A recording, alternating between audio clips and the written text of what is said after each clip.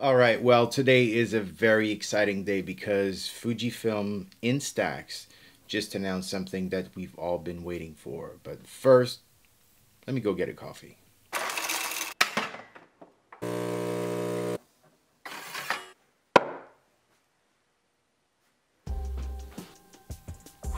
I'm good now. So like I said, I'm really excited about the new link wide printer because that's something I've been and you guys been asking for a very long time. We've seen comments on our previous videos about the smartphone printers constantly requesting for a wide format of that. Well, I am happy to say that this is true now. We have the first Instax wide printer on the market. And then I gotta say, I really like the design of the printer, and then also the fact that it's, quite small and portable. So let's have a look at what comes in the box. All right, so we do have a micro USB cable to charge the printer. So on one end we have the micro HDMI, and then on the other end we do have a USB-A port. Next we have a hand strap. We have the printer stand. We also have an instruction manual. And then we have the printer itself. So the Instax Link Wide does come in two different colors. We have the ash white as well as the mocha gray. It features an internal battery which can be recharged by using the micro HDMI cable and then using the micro HDMI port located under the printer itself. Now you can plug in that cable to your computer to charge it, or you can also use a charging block that you had with your smartphone or any other electronic device. And I'm sure you do have some of these laying around. I know I have a lot of them. Now let's talk about the features of the Instax Link Wide. So first we do have the simple print where you simply go in to your phone and then select an image, or you can take a video and select a specific frame and then you can print it. In that mode, you can make adjustments to the brightness, you can crop it to reframe it, you can put on filters as well, and you can also add a QR code if you want it. Now, these QR codes are quite interesting because you can do a lot of things with them. You can link it to your website, you can link it to a voice memo, you can also make it so that it adds the location where the picture was taken. So if you're going on a trip, for example, and then you have a lot of images, you can add the QR code, and when you scan it with your phone, it will tell you where the image was taken. And then you can even make the QR code into a hidden message. Now, I particularly like the link to a website because I am a professional photographer.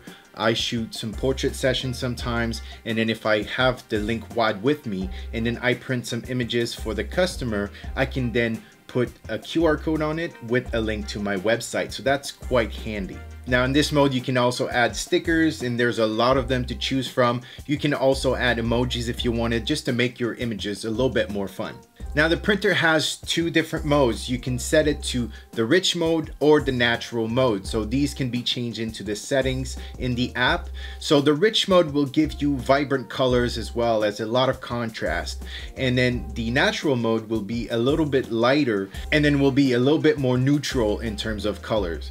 Now personally, I do like the rich mode better, but as you can see here, I have some different examples of rich versus natural, and then also with the auto filter enabled and disabled. The Instax Link Wide also features templates, which is really fun if you want to give away some Instax print for a birthday party or a wedding or anything like that. You can add some templates and then customize them, change the colors, and there's a lot to choose from, and they're all categorized. So you can click on a category and then browse through the different templates, and then you can just add it and customize it, and then you have just a very nice Instax wide print with a nice template on it. Now this one's my favorite feature, and it is the collage feature, because as I mentioned before, I do a lot of portrait shootings, and then with this feature I can take a couple images from a set and print them together on a single wide print, which makes for a very good look, and that's something I really like. And then you can add, two images, but then you can also add more if you wanted.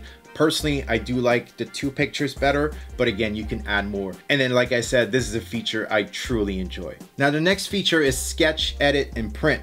Now this allows you to take a picture of a drawing or even a logo and then have it on your Instax wide print. So just imagine the amount of possibilities you have. So maybe it's your kid doing a drawing and then you can take a picture of your kid next to a white wall and then have his drawing next to him. Or if you're a professional photographer, you're on a portrait shoot, you can just print the images and give them to your model and then have your logo on the print or have your handwritten website on it. Again, just so many possibilities. So all you have to do is draw, snap, and then print. Now the Instax Link Wide is also compatible for direct print from the Fujifilm X-S10, which is very nice. All you have to do is enter the SSID that is written under the printer and then enter it into your camera and then you're good to go. So the Instax Link Wide is something that is truly versatile. The Instax Link Wide is just something that is very nice to have in many different situations. Again, like I said, if you're a portrait photographer, wedding photographer, scrapbooking, there's so much creative possibilities with this little device here. So I'm super excited about it. And then I'm going to go and print a little bit.